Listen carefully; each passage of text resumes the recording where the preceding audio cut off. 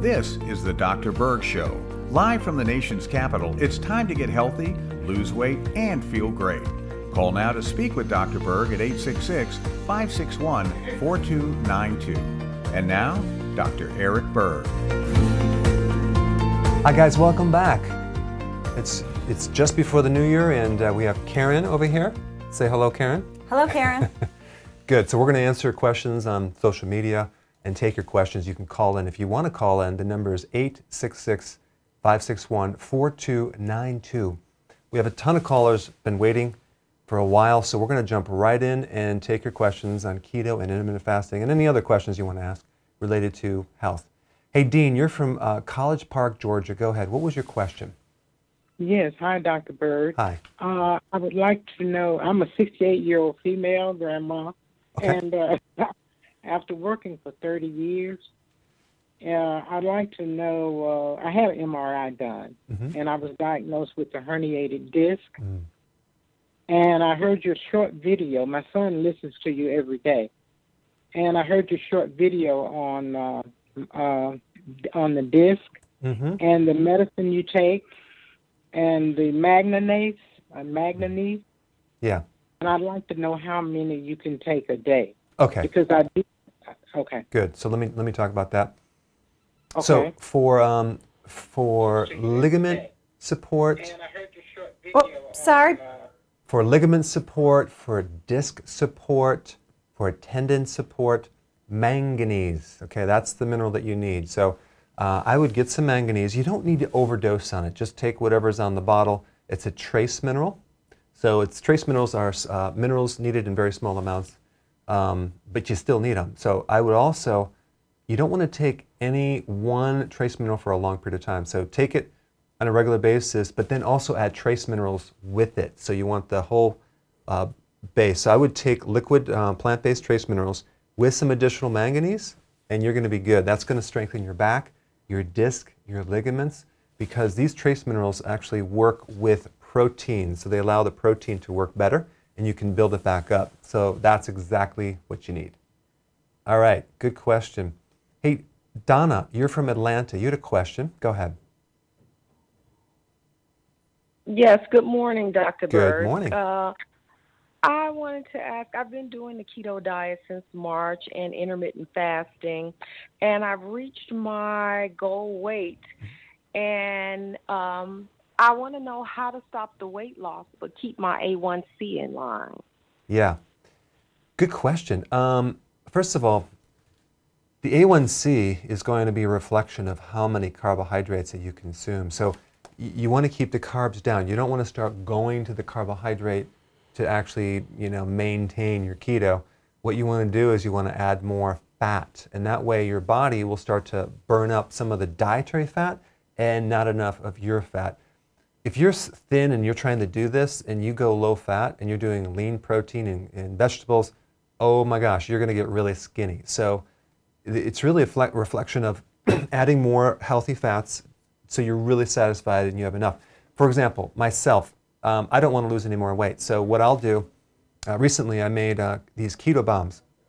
Keto bombs are like healthy fat cookies, and I'll consume them right after a meal, and I'll do like quite a few, but they're small until I'm really good and satisfied, and I can go a long period of time. In fact, the recipe is on my blog under recipes. It's called the healthiest cookie in the world, actually. It's made with grass-fed butter and almond flour and sugar-free chocolate, and it's really delicious. So that's really what you want to do, is add more fat, but don't forget to add everything else, like a lot of vegetables and these good protein, but that's the thing you need to add. All right. Hey, Megan, you're from Georgia. You had a question about fasting blood glucose. Go ahead. Hi. Yes. Good morning. Good morning. I was wondering, my fasting blood sugar has been around like 105 to 120. That's kind of my norm. And even when I go to bed, it'll be, 110 or even 105 and still be that or be higher in the morning. And I know the liver has a role in that. And I was just wondering if you could explain that and maybe how to help with that. Sure. Hey, question, Megan. Do you have any? Are you overweight? No, I'm actually almost underweight. Okay. But my A1C is high, though. It's 6.4. Okay. And have you been eating a lot of refined carbs in your past? In my past, but not now. I'm actually getting ready to start keto next week. Okay. Good. Do you have any fat around your midsection? No. Okay. No, I'm 5'6.5" and like 115 pounds. Okay. So let's talk about this. You're absolutely right. The liver has a lot to do with this fasting glucose level. There's something in your body that's called glycogen, that's stored sugar. Like when you eat starches like potato, like a potato for example, you have a similar thing which you have these kind of stored glucose molecules in a potato, but in your body you can store glucose as glycogen. So you have kind of a similar type thing going on in your body that you can use when you're not eating. So you run off this stored sugar and then eventually you'll tap into fat. So one of the things that you're running into is high A1C, which is an average blood sugar for like 3 months. So your sugar's basically too high. And now you're going to switch to the keto and intermittent fasting, hopefully. And the problem is your fasting sugar is just too high. So that does mean your liver is probably an issue. And even though you're thin, you may have a fatty liver or dysfunctional liver. And if the liver is fatty or dysfunctional, or you have insulin resistance, it does not hold that stored sugar. So then now we have this blood sugar issue because you can't actually regulate blood sugars correctly. That's probably what's happening. So most of the stored sugar is in your liver. A very small percentage of it is in the brain and in the muscle, but it's mainly the liver. So the liver is really a key organ in regulating this. So as soon as you go on this and you start doing it consistently with a healthy diet, it's going to come right down. Everything's going to fall into place. Your blood sugar is going to come back to a good range, like maybe 80 would be great. And so you have nothing to worry about with that. So, but the point is, yeah, you're going to be eating healthy to be able to restore the liver. You're not going to do keto just to, fix your blood sugars. You want to do it to actually get your body healthy, especially the liver. So I think you're smart on that, and I would just continue with the recommendations that are on my website and also the videos. So, and you'll be fine. All right. So Karen, do we have any quick questions over there coming in? Why are my questions always quick? Why do my questions have to be quick? I have a whole bunch of people. These people have a lot of questions. Well, I have a lot of people too. All right. But before anything, we have to give a shout out, right, to Timmy and Coco. Adorable. Sent us this adorable tree ornament. It says, "The most loved couple on YouTube," and the little penguins are Karen and Eric. So cute. And Timmy and Coco, Coco's 8 years old. They are from Iceland, and Coco is getting all the carbs out of her diet, and she's making the pancakes and the keto-friendly food, and her mom is really proud of her, and her mom, Timmy's, lost weight too. So we want to say thanks, and we're gonna shout out to Timmy and Coco all day long. Okay, great. So I have, from Facebook, I have Nahid who's asking about large fibroids and keto and weight loss, and have you experienced any challenge with people with fibroids, or is it workable? Okay, so one thing you have to know about fibroids, it's a tumor, and by the way, anything that I say today is for your education. It's not meant to diagnose you or replace your medical doctor's advice. So it's for you to do research, and you're in entertainment, okay? So I'm not going to claim to cure anything, illnesses. But that being said, a fibroid will grow when it's fed its food. And fibroids and tumors in general are very hungry for sugar, okay? Even there's a PET scan, which basically inject this radioactive material in your body that goes through, and it picks up areas of high level of sugar metabolism. And that's where the cancer is. So a tumor being more of a benign type of a situation where it's not malignant, but which can turn into a malignant cancer, it's kind of like a pre-cancer thing, lives on sugar. So ketogenic diets are the absolute best thing to do to get that under control. But on top of that, they're very highly sensitive to estrogen. So if you really want to be careful about consuming foods with estrogen, you want to do organic, and you want to do iodine type things like sea kelp, because iodine helps regulate insulin, and that will be the best thing for a fibroid, in addition to intermittent fasting and the ketogenic diet. Okay? Is that good? That was Is that a great. good enough answer? I have another question. Okay. Yes, and this is from Max Mood on YouTube. And the question is, how does a high-fat diet relate to building muscle? Well, it's not really the fat that builds muscle. It's when you cut the carbs out, and then what happens is you start stimulating the hormones that activate muscle growth, which is growth hormone and even testosterone. And the way you do it is you keep insulin down, and you also go on intermittent fasting, because that will also trigger a low blood sugar situation, and then goes right into stimulating growth hormone. In fact, intermittent fasting, Karen, will stimulate growth hormone by 2,000% in certain individuals. Not in everyone, but still it's pretty high. As compared to... Who? Well, the studies mainly are in men, but... I see. Yeah, I see what's happening here. Yeah, see what I'm saying? I see. But in exercise, if you were to do exercise intensely, you're only going to stimulate growth hormone by 450%.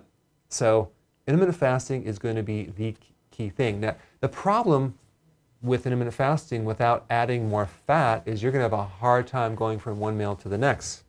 So that's why fat is essential, because it has virtually a very small effect on insulin, other than just eating in general stimulates some insulin. But the fact that it doesn't mess with your blood sugars like other macronutrients, it's what you need to do. But just by sitting down and eating a bunch of fat, that's not going to increase your muscles. Yeah. Okay, so now we're going to go to a question from Sue from Indiana. Go ahead, Sue. Yes, thank you. For all I can remember, I have trouble swallowing capsules. They get stuck in my throat, sometimes for hours. Yeah, that's pretty bad, because sometimes they're sticky and then they get stuck there and you're like, oh my gosh, it's a tablet sticking right there. So I'll give you some tips, okay? First of all, what you want to do is you want to consume the capsules with food. That's how you're going to get them down. The other thing is, like, regular water doesn't seem to work, but carbonated water is a little bit better, because somehow that fizz tends to bring it down into the lower part of the esophagus. So I would add food when you're taking the capsules, and you'll be good to go. Next thing, if that doesn't work, just open the capsules up and put it in a little peanut butter and consume it that way. All right, Sue? Thanks for your question. Hey, Larry, you're also from Indiana. You had a question. Go ahead. Yes. My doctor did an x-ray on my knees, and I'm losing my cartilage in my knees because I'm a runner. And what foods do I need to eat to repair the cartilage? Good question. Well, Larry, if you want to build cartilage, there's a couple things you want to consume, but that's usually not going to make a real big impact. When you're losing cartilage, there's a couple reasons why. Of course, you have wear and tear, but you have also a chronic inflammatory condition that can occur in the knee as well. So to reduce inflammation and help you maximize the growth of cartilage, which, by the way, revolves around a certain hormone called growth hormone. We just keep coming back to the growth hormone. Growth hormone is incredible for protecting proteins and also stimulating the growth of the connective tissue in cartilage and disc and tendons and ligaments. So what you want to do, the best thing is intermittent fasting. That is hands down the best thing. And then the keto. Why? Because that's going to bring insulin down. It's going to enhance your proteins in your joints, and not just the joints, but the muscle. But it's going to stimulate growth hormone. So intermittent fasting is what you need to focus on. Now, as far as what to eat, it just has to be a healthy diet of a lot of vegetables, including like minerals in there, trace minerals, probably some sea vegetables would be good, some high quality fish, eggs, all these really key nutrients, because you want to look at not just foods to increase cartilage, but you want to look at foods for overall health building factors and supporting your proteins.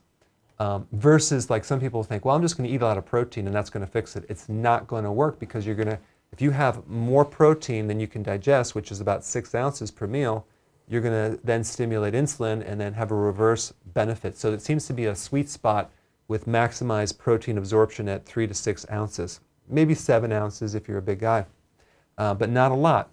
But then if you go too low, then you're not going to have enough. So you want to provide the raw material to build cartilage, which is not just protein, high quality protein, but the minerals. Potassium is very, very essential, trace minerals, and even healthy fats, because you need some of the fat-soluble vitamins, vitamin A, D, E, and K. So basically that's a long answer to just basically doing the program that I'm recommending on YouTube, the books that I have, and you're going to be very successful. If you have inflammation going on in the joint, I think stinging nettle root is a great herb to take as a tea or a supplement to reduce inflammation. I like that the best. But other than that, I wouldn't do anything else. Okay, Larry, thanks for the question. Lehigh, you're from Nevada. You had a question about your 14-year-old son. Go ahead. Yes, hi. Yes, Hi. he's 14 years old, and he's in his growth years. And we just wanted to call and see which foods and supplements or exercise or meals a day should we be focusing on to maximize growth. Do you want your son to grow taller? He does. Oh, he does? Okay. Yeah, there's a couple of things that I'm going to recommend, that because I work with a lot of people over the years, and there's several things that you want to do. I don't sell this. You can find it online. It's a standard process product, and it's called pituitrophin. Pituitrophin, after the pituitary. It's called pituitrophin PMG, okay? And you can just do a search for it. I would actually have them take one of those per day. And what it does is it supports the pituitary. The pituitary is really important in supplying all the hormones for maximizing your growth. And I don't know if this is, don't quote me on this, but I've put a lot of kids on this, and they just seem to grow. They just start getting this growth spurt, and even kids that are smaller. Of course, you know, there's a limit to how tall you can grow based on your genetics, but it seemed to be every time I recommended this product for these children, they just start growing. Especially if you want him to sign up for the basketball team, I would put him on pituitrophin PMG. But what would stop the growth of a child would be to have foods that are deficient in nutrients. So all the eating plans that I recommend and out of this book for ketosis and intermittent fasting is what he needs to do. He doesn't need to do anything different. You know, high quality protein, eggs, grass-fed beef, things like that, versus low quality protein powder. A lot of vegetables, huge amounts of salad are all very essential. Healthy fats in the egg yolks, the avocado, the coconut oil, all really key. I would also have him take a really high quality sea kelp, because the iodine in there will also help growth as well, and a lot of the other trace minerals. If a child is deficient in iodine, they don't seem to grow. Their growth is stunted.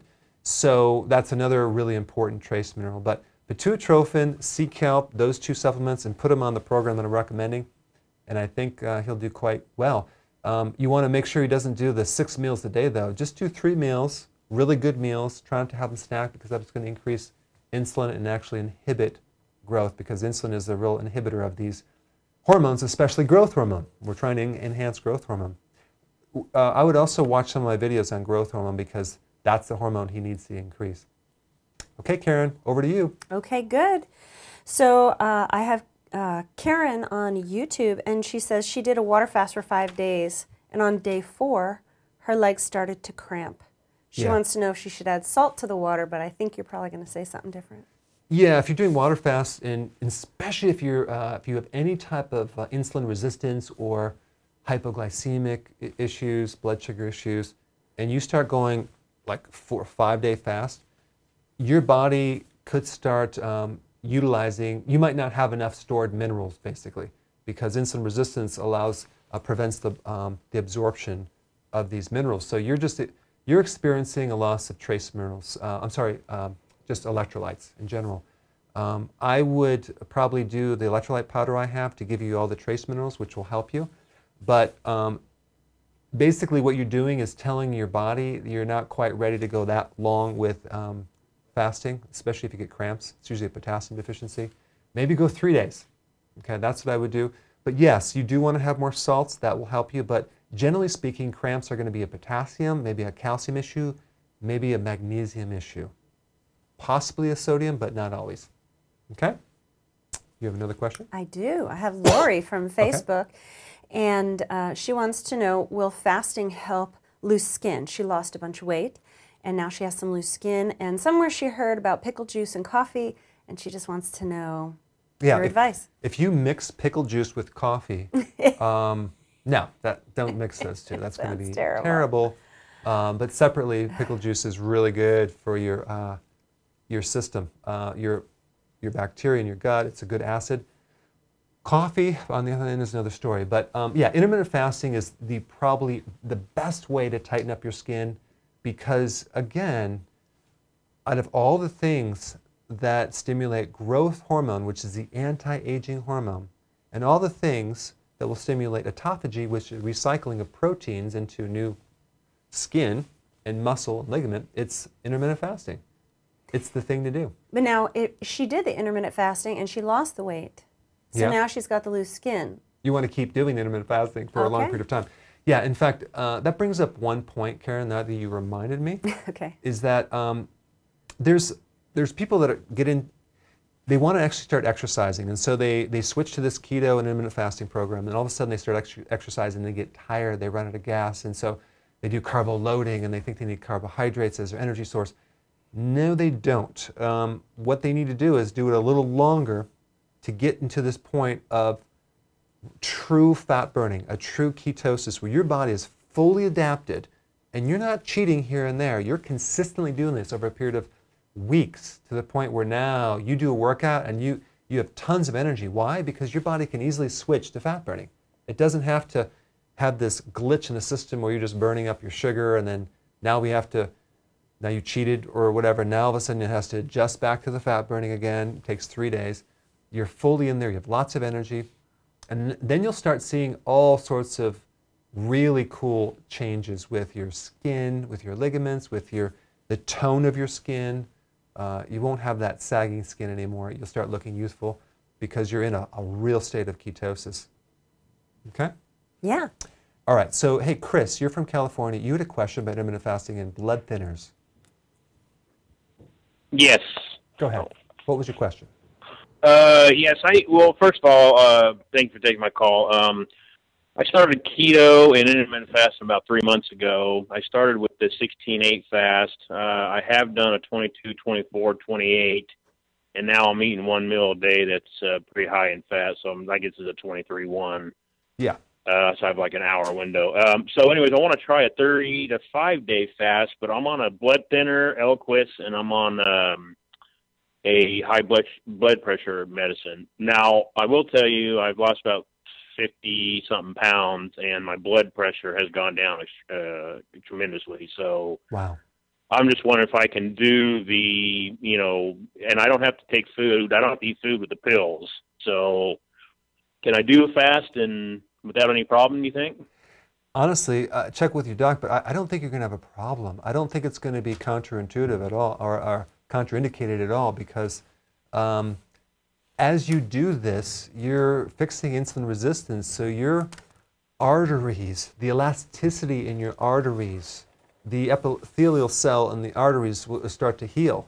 And so then you'll have more elasticity, you'll have less blood pressure problems, it should come down nicely, then your doctor can wean you off that stuff.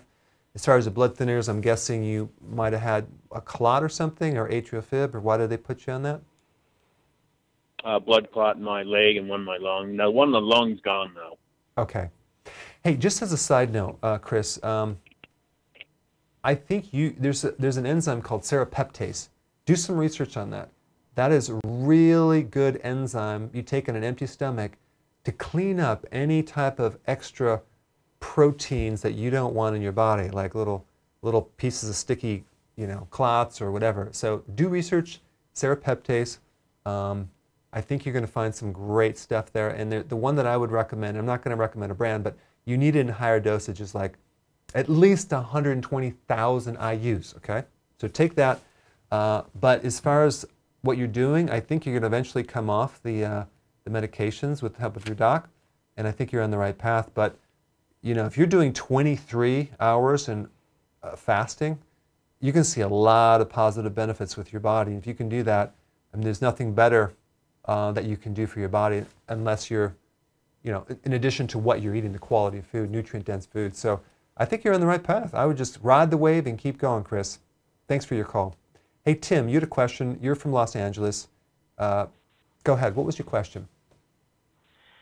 Hey, doctor. By the way, you do a really great show. Oh, thanks. I mean, really enjoy it. You're very, very professional. Listen, potassium, as you mentioned a lot, is very difficult to get. But I know that cream of tartar for a teaspoon is like 500 grams of potassium, which seems to be a lot. So I make a morning shake, you know, with the kale and spinach and all that stuff, and that's what I drink, you know, around noon or so. But to add extra potassium, can I put a couple of teaspoons of that? Is like 1,000 milligrams of potassium in addition to everything else that's in the blender. Yeah, good question, Tim. I don't like that source of potassium. I mean, it may work temporarily. You can get a potassium citrate in a powder form. That would be a better form. I have something called electrolyte powder that I use. It has 1,000 milligrams of potassium citrate, and it has all the other minerals too. So you're not just taking potassium, you're spiking it with magnesium, the trace minerals, a little calcium, a tiny bit of sodium with no sugar, and it tastes good. So that's one thing you could spike it with, or you could just buy some potassium citrate and spike it. But anytime you do one specific mineral at high dosages over a long period of time out of the normal complex, you start throwing off other minerals, and that's the only little catch-22. I just don't like the source of potassium in cream of tartar, but that's what my recommendation. Thanks, Tim. I appreciate it. Okay, Karen. Okay. Well, first of all, I want to thank all the Facebook users, because that's really ramping up and people really love Facebook, and make sure that you share so people know that we're available on Facebook. And I just think it would be fun. Everybody should push the heart right now. See how many hearts go across. I just think that's going to be funny. But yes, we have from Facebook, Dr. Yassir is asking a question. Does L-glutamate break the fast? Absolutely not. No, it's not going to be a problem. And in fact, any supplements that you have are not going to break the fast. You see it. They're all going across. And the other thing That's is that, awesome. yeah, you got a lot of hearts going on there. Okay, good. Go ahead. I'm sorry. So yeah, you don't have to worry about supplements. But let's say, for example, if it's a carbohydrate supplement, like if you go to the GNC or Walgreens, they have like Ensure, or they have these glucose supplements. Well, that's going to break the fast for sure. And I'm not talking about that as a supplement. I think that I would not even recommend that. But the point is that if you take any of those supplements, it's not going to break the fast. It's not enough carbohydrate. So you don't have to worry about it. All right, Shelley, you're from Washington State. Hi, how are you? Well, good morning, Dr. Berg. Good morning. And wife Karen. Thank you for Good morning. this important information. Good morning. I'm 47 years old, children. I had a hysterectomy, a complete hysterectomy when I was in my early 20s. I went over 20 years without hormones. About 4 years ago, I had about 30 pounds of rapid weight loss. I haven't been able to put it back on. I have a lot of muscle wasting, loose skin. I'm trying to rebuild my body. I'm concerned about intermittent fasting. Should I just do keto till I rebuild my body? Okay, so question, the real important question, Shelley. What part of Washington State are you from? I live in East Winnetka. Sorry, you broke up. What was that? North Central Washington. Oh, okay, because I practiced in Linwood, Washington for 6 months, but it just rained too much. I couldn't take it, so I moved to California for a little bit. No, I live on the dry side of the mountains in Wenatchee. Okay. My husband's from. Oh, you're breaking up a little bit. You're breaking up. Okay, so here's what you should do, Shelley. If you're, and this is really common, you went through an early menopause situation because you had a hysterectomy in your 20s. And this is a really good question from anyone who's watching going through menopause and you're female.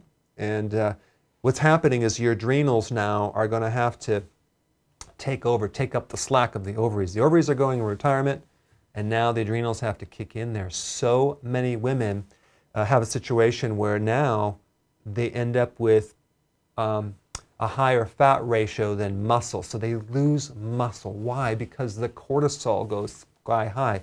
And that's the nature of the adrenal and stress. So you're going to have to realize that it's going to take a while to build that back up. It's kind of like when you have osteoporosis and you have thinning of the bones. Well, atrophy is thinning of the muscle fibers. So you're going to have to build that back up. So intermittent fasting is going to be crucial to build that back up. And you would think that not eating as frequent you would lose more muscle. It's just the opposite. You're going to protect your muscles, grow more muscle because you're going to stimulate growth hormone. Doing the keto is essential, keeping the carbohydrates low and having really good nutrient-dense things. And then you're going to have to add exercise in there very slowly and gradually over a long period of time to start stimulating the muscle to get it to grow. And you may hit plateaus when you're doing this because as you grow muscle, it's heavier than fat. So even though you're shrinking, you're gaining more muscle mass, the weight is plateaued. Don't worry about that. Just go by your strength, go by your overall health, and just keep doing it because it could take up to 6 months to a year before you start seeing significant change. Thanks for your question, Shelley. All right, Karen. Okay, good. So we have Lauren on YouTube, and she says this time of year her hands and her feet are always freezing, even though her apartment is cranked up with the heat. So what can she do diet-wise that will change that? I know sometimes just on keto that can happen, that you can get cold, right? Right. Well, first of all, you live in Alaska, so you need to move down to the Mojave Desert. That will help you. Now, it's like, here's the other thing that happens during the winter. Yes, you have temperature changes. Other variables could be that you just started intermittent fasting. You are going to get a little colder. It doesn't mean your metabolism is slowing down. It just means that your body is adjusting to this and it's becoming more conservative. So it's not generating or wasting heat. It's becoming more efficient, I'm sorry. So that does happen. Now, the other thing that you can do is start taking vitamin D, because one thing you're not going to get now is a lot of sunlight. Even if you did stand outside in the winter and try to get some sun on your face, it's not going to happen. You're not going to get enough vitamin D. So you want to start taking it as a supplement to start to bring back in what you're missing from the winter. And that hormonally is going to help you warm up a little bit. So, because if you're vitamin D deficient, you will get cold. Okay, Karen? Okay, I have another one. And we have to say again, just in case they're watching from Iceland, Timmy and Coco, thank you. Coco's 8 years old and she's learning how to eat right by watching Dr. Berg and using our recipes to make pancakes and things like that. So good job, girl. Keep it going. So we have on Facebook, Sandra is asking, is all of this information in your book? No, only partially it's in my, no. Just want to show you, this is, if you go to the website, these two come together. You can get it on Amazon, but you don't get this. You have to get this separately. So this is a really quick way to jump in and just learn the basics. Has pictures, takes 45 minutes. Read this, study it, start. Then fill in the blank with this right here. This book has a lot of information. It's a new updated. Recently, and this brings up a point, I just did a seminar on every single chapter. It's 19 chapters. That took me a long time. That's an exciting product. Because I had to read this book again. And I actually was quite impressed. I was like, wow, this is a pretty good book. You read your book? Yeah, it was a lot of great data in here. Because it took me 7 years to initially create this and then another 1,000 hours to upgrade it. But then to read it again, I was like, boy, if someone actually read this, they would get a lot of great data. You should read it. I should read it. 157 images. I'm waiting for the movie. Well, I have it on video now. Okay. But this I haven't, like, it's going to be like a new product. It's Tell them about it. Not that expensive. I'm not going to post it quite yet. It'll probably on the 1st or the 2nd of January. It'll be ready. Maybe it'll be ready tomorrow. I don't know. But it's coming up real soon. But it comes with a USB, and you'll be able to download the files, the audio files, onto your cell phone. You can listen to it when you're When walking, you're driving, when you're walking, Yeah. you can hear Dr. You can hear Berg me. in the noggin 24/7. You So- could have one of those little pillow microphones. Then so what when you you're could do is you sleeping- can actually have access to the videos as well online. So you can watch all the different chapters and the summary of all the different things that you need to focus on for those of you that want to watch it. But the audio is cool. Now, it does just go to Android, but you can get a little adapter for $5, which we also sell. And then you can watch it on your iPhone. So that way you can have different ways to access the audio, which is going to be very cool. So that's kind of a new thing that it's going to come down the pike. So be awesome. Stay tuned. But I hope you appreciate it because that took a long time to do those videos. 1,000 hours. Yeah. It was 1,000 hours. So we're going to go to Gail from Fair Oaks, Indiana. You had a question. Go ahead. Yay! Good morning, Karen. Good morning, Dr. Berg. I'm excited. I've been following y'all for so long. So this past year, I went from 289 down to 208. What? Yay! Yeah. I know. Congratulations. So I'm really excited. But we have come against two situations. I have two questions, if I could. The first one is, I am a truck driver. I'm 48 years old. I have great health. And my salads, I pack them big, just like you say, and I bring my little tuna packets. And all my delicious toppings for my salad, it's a good salad. And in 3 or 4 days, it's all rotten. And I'm out there for 10 days. And so all my money goes down the drain, and I'm stuck eating these fake hamburger patties at these truck stops because I don't know what else I'm going to eat. Are you saying that the truck stops don't have huge salad bars? Is that what you're trying to say? Sometimes they have.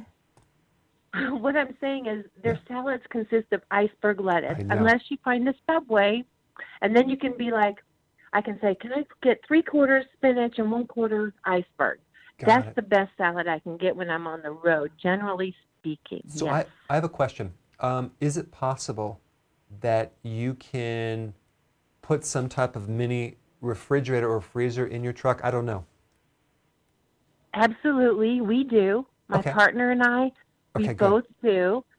But it just doesn't keep. Well, so I know the capsules you have. Sorry. Yeah, go ahead.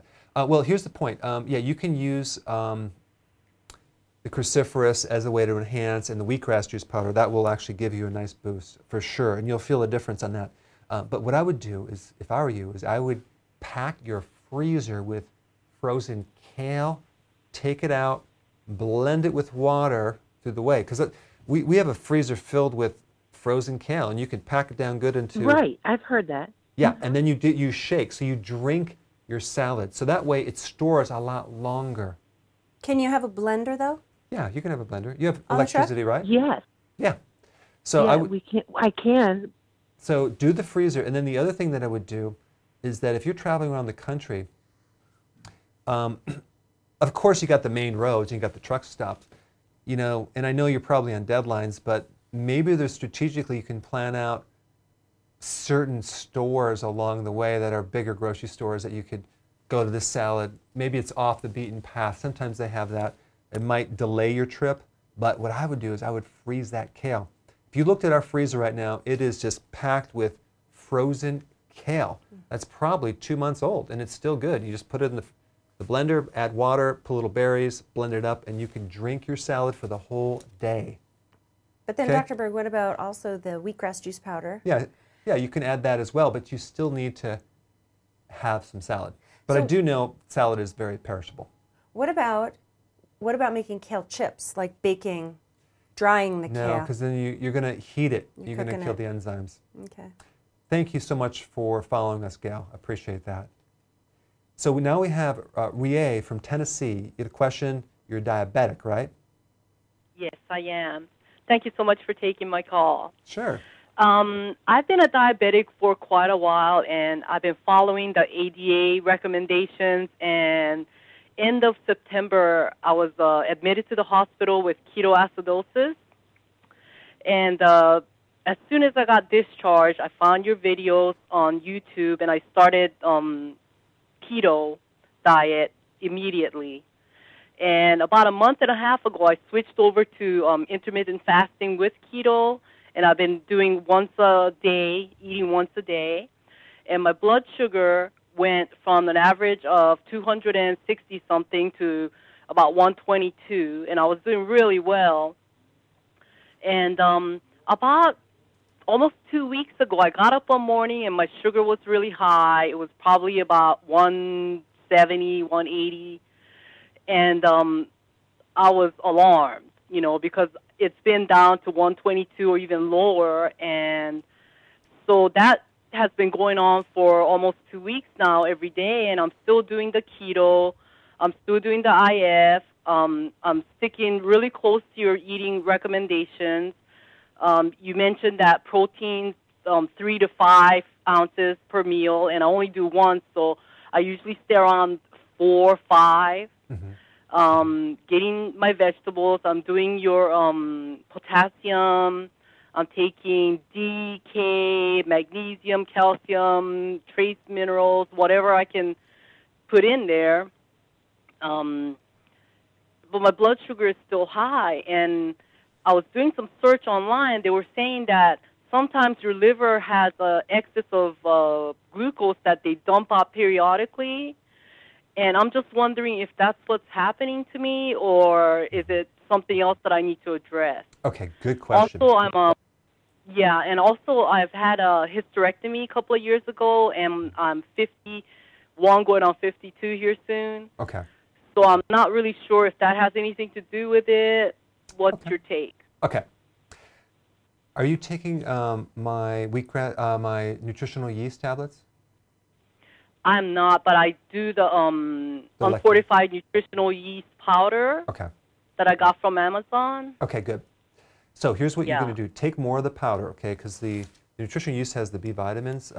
Take like 6 teaspoons of that powder a day, okay? You can get them in tablets if you want, but you can just keep doing the powder. You need a lot of that nutritional yeast. Now, in this situation, there's several things that I would do. You're doing great, everything's good, but it still needs to come down. I would go get a test, an A1C, and really measure and see if your A1C is coming down. Also, is your waist coming down? Are you plateauing? The fact that you had ketoacidosis means that you had some serious diabetes going on at one time. And what that is, it's a very unhealthy way to get into ketosis where your pH is so acidic it can be very damaging to your body. So you want to quickly start alkalizing the body because it's so acidic, and you probably got through that fine. But now you're doing a lot better. You're completely out of that situation, and now we have to tweak it. So what I would do is I would add more nutritional yeast. I would also add exercise into the mix. Exercise is another great tool to take your insulin problem to the next level. It'll actually help your blood sugars. It will actually help even reverse insulin resistance. It will help stimulate the muscles to work better with to sensitize glucose. So that's some things I would do. I would also add probably some C-Calp into the mix because trace minerals are really essential. As far as you having a hysterectomy or going through menopause, that's another little factor because probably either the liver still needs some work or your adrenals are really causing the spike in this blood sugar. So you may want to do the acupressure technique that I have online to help your adrenals, and that will help. So either that's going to solve it or supporting the liver with something like some type of liver nutrient type thing. I think what would be a good liver nutrient? You can do the cruciferous vegetables. That would be good. Milk thistle would be a really good herb to take. And then that way, you're either going to drop it that way or it's going to be the adrenal. I think it's your liver or adrenal that's still an issue because it sounds like you're doing everything else right. Okay? So just give it more time. Check those two things. And one last thing about the American Diabetes Association, which is incredible because they do not acknowledge this relationship between sugar is causing the diabetic thing. They're still undecided. Of course, they're sponsors and partners with the food industry and the drug industry, unfortunately.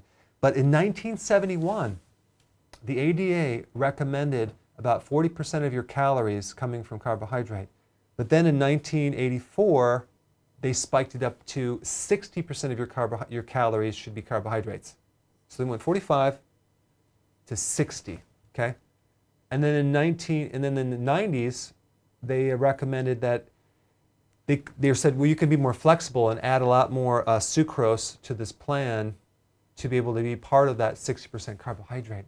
Well, if that's giving the basic information that everyone's filtering down, they don't have a chance to get rid of their diabetes. They're just going to be stuck. So now they're stuck with managing their blood sugars, with balancing their calories with their medication, and then all the list of medications they're going to get. So unfortunately, it's very bad information, and there's the so-called experts.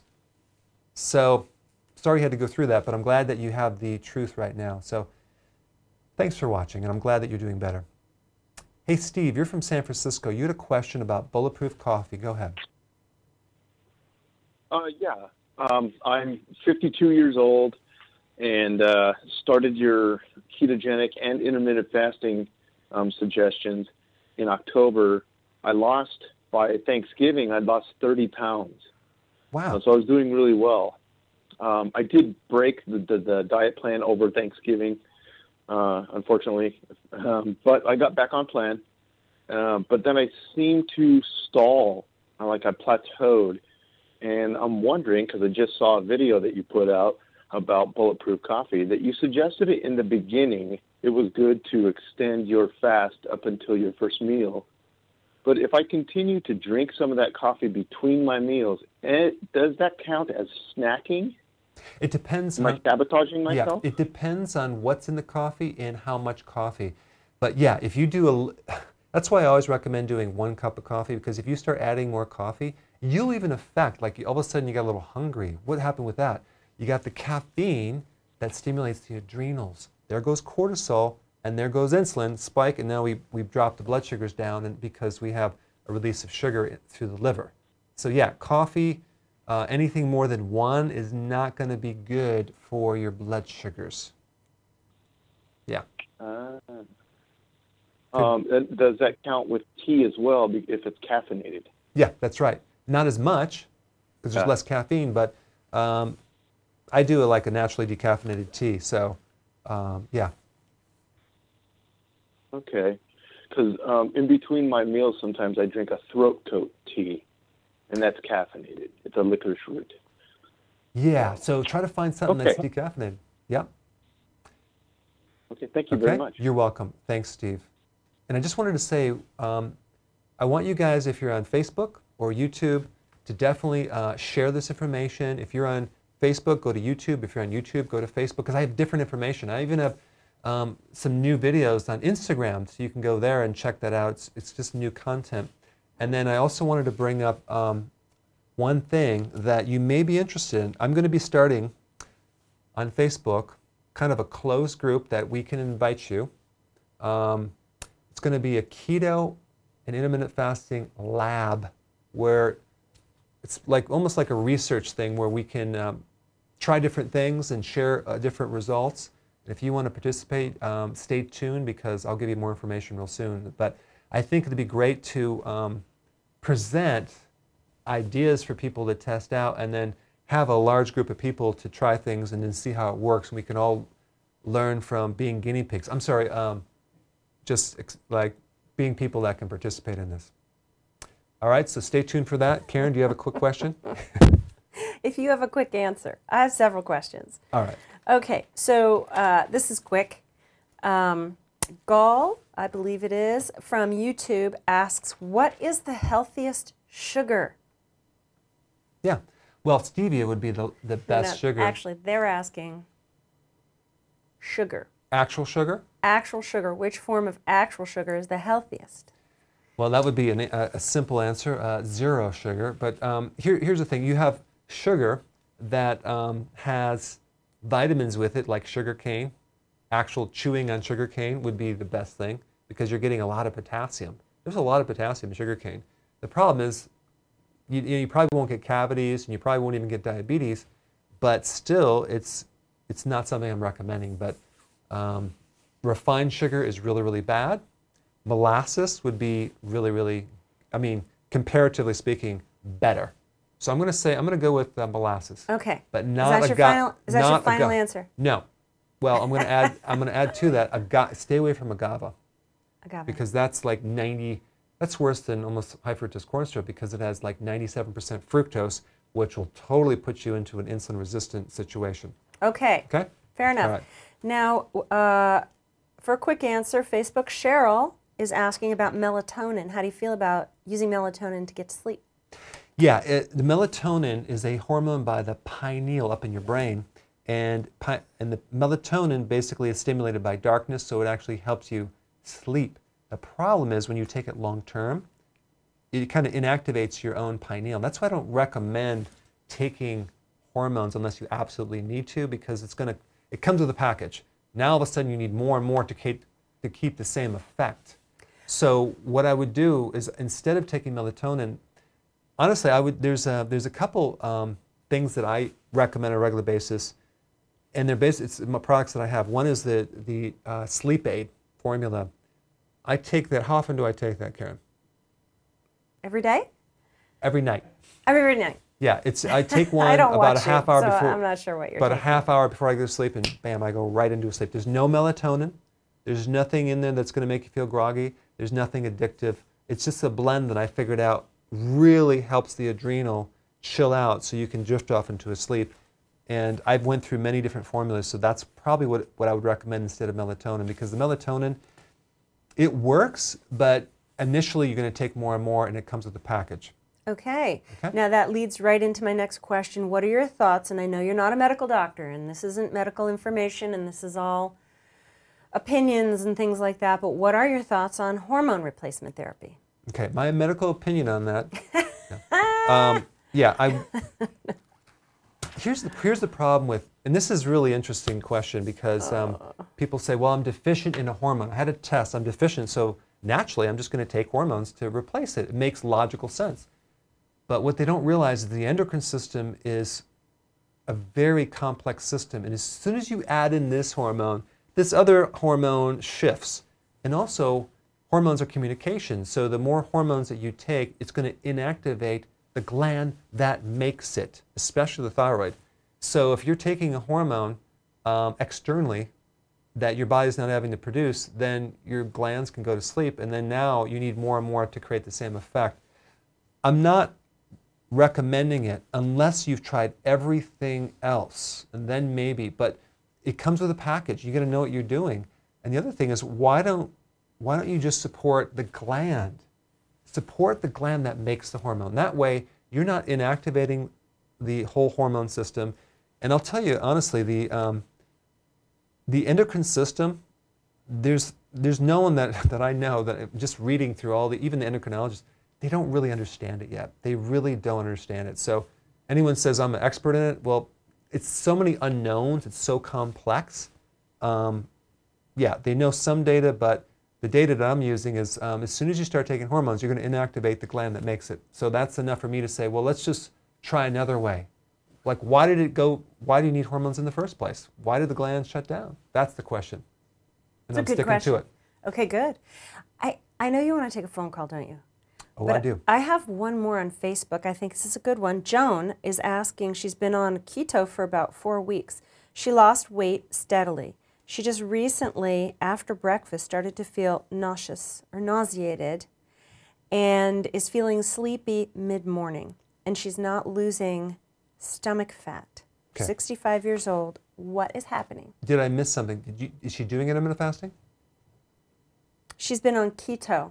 So Yeah. that's a good point. She doesn't say she's doing intermittent fasting. She says keto. I don't know. See, keto in itself is high fat, low carb, moderate protein. So let's say you do keto and you can't digest all that fat. It's going to put a big strain on that gallbladder, and you're going to feel nauseous. The nauseousness is the gallbladder symptom. So that's probably what's happening. So I would naturally give the gallbladder a rest by doing intermittent fasting, and that way you can eat less frequent and not have the situation. Now, what happens when you even do intermittent fasting, your body starts burning fat, and now all that fat from the fat cell, Karen, has to come to the blood and come out to the liver. So now you actually have a lot more fat being processed by the gallbladder, and that alone can create nauseousness, especially if you don't eat enough vegetables. Okay, so if you actually, what I would do is I would add more vegetables, do intermittent fasting, and you should be fine. And then make sure that you're not eating unless you're hungry, because there's a lot of people that get in the fat burning, all of a sudden now they're not hungry at all, but they're still eating 3 meals a day or even 2 meals a day. I would go to 1 meal a day. Just eat when you're hungry. Well, it's hard too with social situations and the holidays and things like that. Well, so I understand I'm just that. saying. I understand. I'm just the messenger, Right? Karen. Timmy I'm and just the Coco messenger. know what I'm talking about. I'm just the messenger. Okay. Okay? Okay. All right. Now, I'm going to go to Rolla from Chicago. You had a question about the best supplements for polycystic ovarian syndrome? Yeah, I was diagnosed with polycystic ovarian syndrome a couple years ago, and I did some reading on it. I know kind of, what kind of diet I should be on, and but I just wanted to get your input about supplements. And I don't know if this matters, but they did my fasting glucose, and it was 72. Wow. So I guess that means I'm the non-insulin resistant PCOS. I'm not sure. Good question. Okay, so let's talk about this. I like the fact that your blood sugars are that low, because usually what causes polycystic ovarian syndrome, which by the way is a situation where your androgens are going very high. Okay, so that's a male hormone, so you get facial hair, alopecia, which is hair loss, and then midsection weight. So what I would do if I were you, I would do sea kelp. That would be a really good one for the ovary, and see if that helps you. But just realize what's really behind most cases of PCOS would be high insulin. So even though your blood sugars are that low, the doctors never test fasting insulin levels. So think about it. Let's say the blood sugars are low and you have hypoglycemia. Well, what do you think is happening to the insulin? It could be high, pushing the blood sugars down. So it's really still a problem with high insulin. So I would actually go get a test for fasting insulin and test that. And if that's high, then we know you need to support high insulin with the keto intermittent fasting. But also, as far as supplements go, chromium is really good. Potassium is really good. The B vitamins are really good to bring down high levels of insulin. So that's why I have a keto kit. It has the electrolyte powder, the B vitamins, and the wheatgrass. That's really good to support healthy insulin levels, okay? Thanks for the question, though. That's a really good question. Jennifer, you're from Ireland. Go ahead. You had a question. Yes, hello. Following thing happened. My boyfriend and I, we went on the ketogenic diet. We were both at the age of 29. And after 2 weeks, we both felt our heart going crazy, like the pulse, the heartbeat were very strong. Sometimes it woke us up. We couldn't even sleep. We ate lots of vegetables, lots of kale, lots of potassium. We really made sure to follow your advice. But still this happened, and then we got scared and we stopped. And now my boyfriend still has this like high pulse, and I was wondering, what did we do wrong? How can we fix it? Okay. Good question. Yeah. Okay, so I just did a video on high pulse rate. High pulse rate can also come from a B1 deficiency. So you need nutritional yeast, okay? You can get in a tablet or get it in the powder. Nutritional yeast is the best source of B1. That will bring the pulse rate down. It could also be low potassium. Now you're adding all the vegetables, which is great.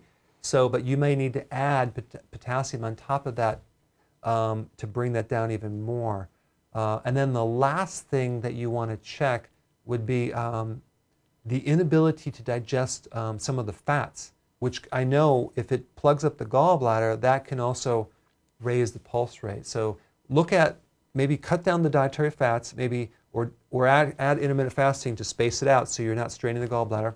Add nutritional yeast, add potassium. That should help you. Okay, Jennifer? Dr. Berg. Yes. We have to wrap up soon, but I wanted to ask you about your New Year's resolutions.